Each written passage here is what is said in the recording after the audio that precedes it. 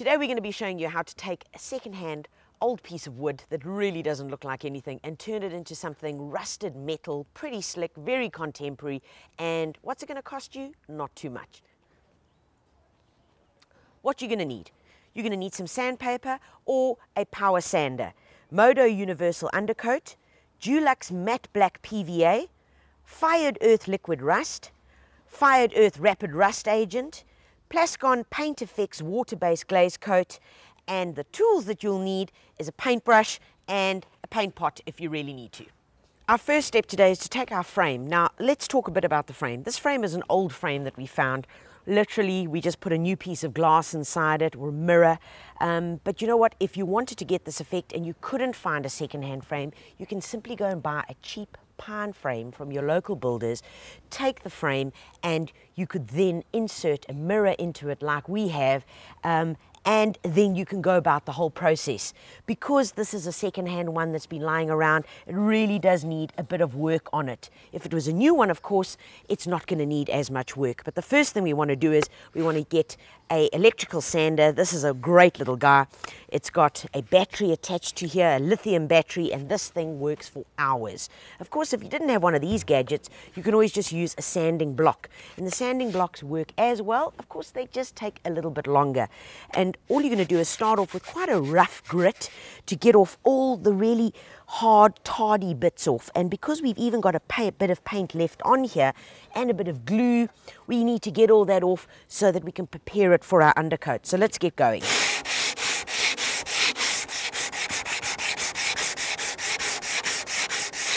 You can actually see a couple of turns already, and we're already taking off this leftover paint that's been left here.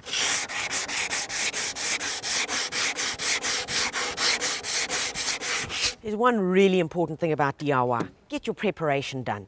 Get everything ready. Make sure that you've charged this baby. Preferably have another battery that's on charge, so if you do run out, it's not the end of the world. This guy over here works just as well. And do it in steps, you know. Don't try and do the whole thing all in one go, because this exact project requires some time. And you're going to need a couple of hours put aside Saturday morning, Sunday morning, and within a couple of weeks you'll have your desired project.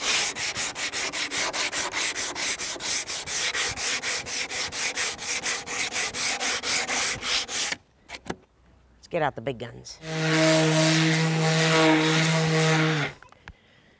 So the really important thing about these guys is that A, it's cordless. So it doesn't have any cords, extension cords. Where is the extension cord? Do I even have one? It makes life a whole lot easier.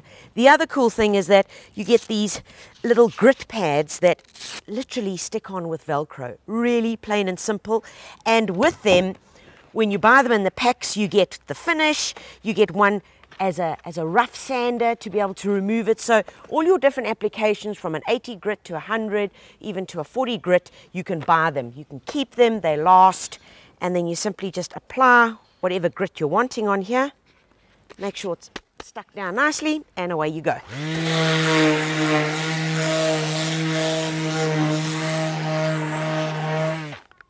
Right, from when we started out, guys, this is now smooth. Really nice. We've taken off all the excess glue that was left on here, the bits of paint, and that's what's important. Always take a paintbrush and just get all the dust off, because remember, dust and paint doesn't go well. It's just going to literally flake off.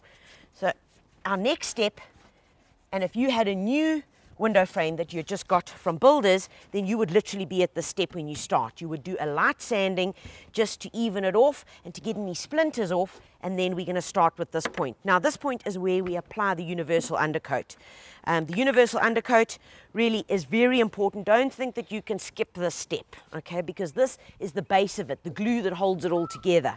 Right, so just take a bit of your universal undercoat, and there we go. Pop it on. Really easy. Couple of things to remember when you're applying paint. Try and apply it in the same brush strokes, not this way, that way.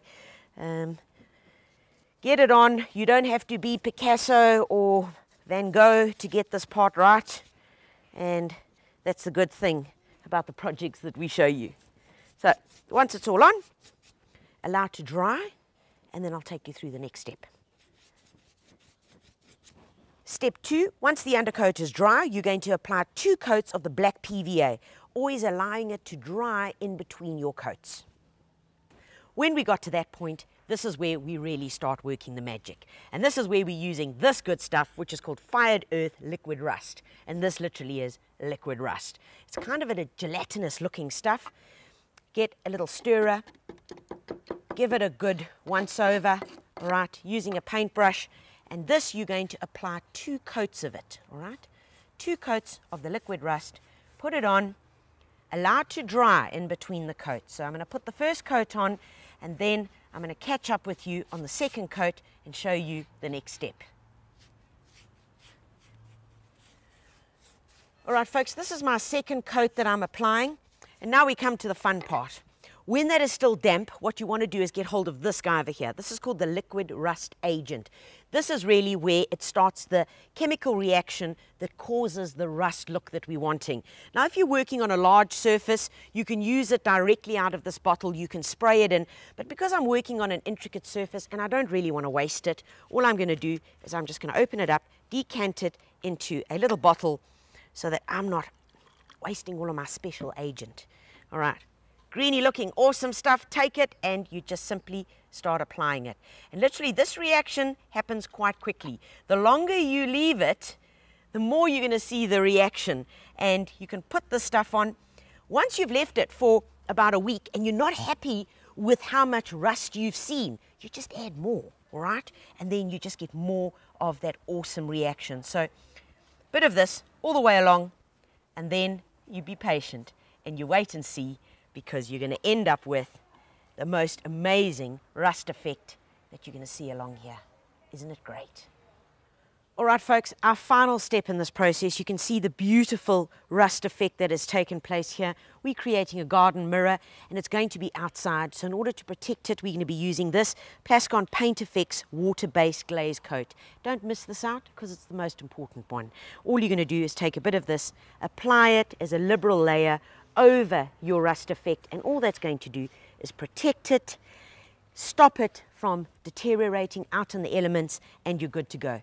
Remember, this rust effect you can use on anything, an old table, an old window box. You can really go wild. You've bought the product, get creative, and you could even make a mirror like this for your garden. Why do we want mirrors in the garden? Well, it extends the space, makes your garden seem bigger. Enjoy.